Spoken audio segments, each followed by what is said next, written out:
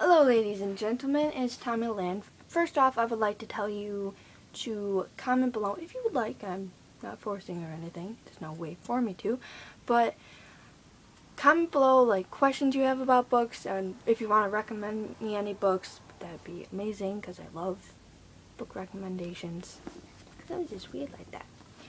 But today I thought I would do a review on a book that I read long time ago, but I still remember it because it was a very good book. And it's different than most books. I haven't ever seen a book like this before. So this book is called Intertwined by Gena Showalter. It's about this 16-year-old boy named Aiden Stone who has four human souls living in his mind. So though it's kind of like having four people talk to you in your mind at once. And because of this, like when he was younger, he was put into therapy, and people thought that he was mental and stuff. So he was put into this like mental house. It's not like a hospital or anything, but it's an actual house where you can go to school, regular school and everything. But they watch you and they try to give you a normal life, but it's definitely not our typical normal. And he meets this girl and he gets drawn to her. And he doesn't understand why.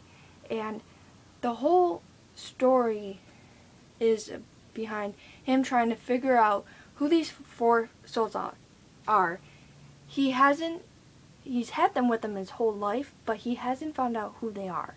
And in the book, like one after another, he finds out that all these souls are connected in a certain way to his life. And his friends start getting in trouble. He has to run away. He has to try to help his friends survive. And it's really, really, really a good book. And I do recommend it. And I was just looking over my books like probably 2 weeks ago, and I remembered reading this. And I'm like, wait, it's been a long time, and it ended in a cliffhanger. So is there a second book out? And stupid me not reading the back of the book. There's a second book coming out. Well, it's already out. It's called Unraveled, and you can see it right there. And it just looks quite amazing.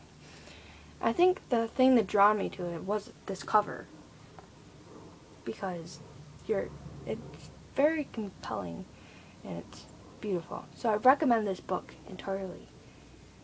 It's a good read. It's different. I don't find stories like this often. So, have a nice day.